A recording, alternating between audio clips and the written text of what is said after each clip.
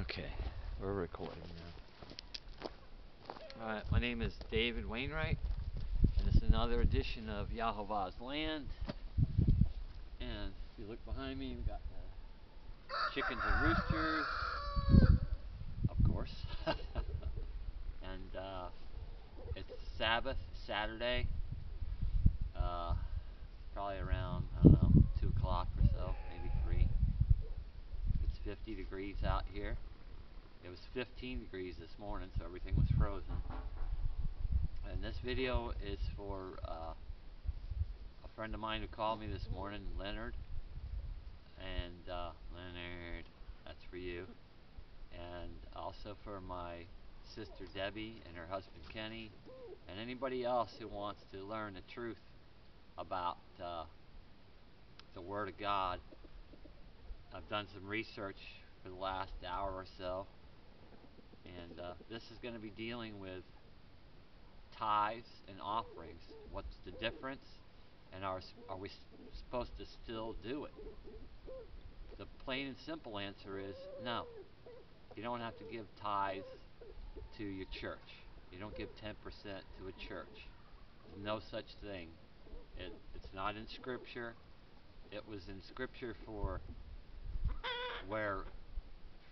the tent of meeting, which was set up in the wilderness.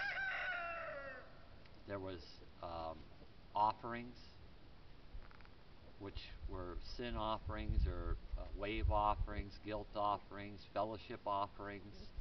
You would bring a portion to the tent of meeting and give it to the Levites, and then they would distribute it.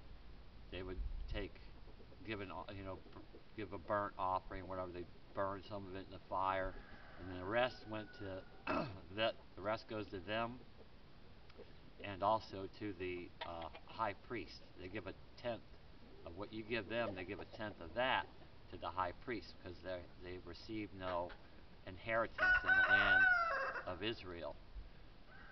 God is their inheritance. They didn't receive any land, or when they crossed over the Jordan, everybody got a portion of land, but the Levites were left out. And the Levites, Aaron is from the tribe of Levi, and they were high priests. I'll give you some quick references of the places where you would find these things, and it would be Numbers chapter 18, verse 8 through 20. It deals with wave offerings and sin offerings and first fruits, and it's not money. That's the big thing. Everybody's like, oh, you got to give 10% of what you earn. No, everything was food that they were offering. Now the tithes, in Numbers 18, chapter 21, is for Levites only. For working in the tent of meeting, I will give a tithe of 1/10 of the offering to you guys, to the Levites. And then in Numbers 18:24 through 32, it gives the explanation for the tithe. And then other references for the tithe versus the offering is Genesis 14, verse 18 through 24. That was the first one where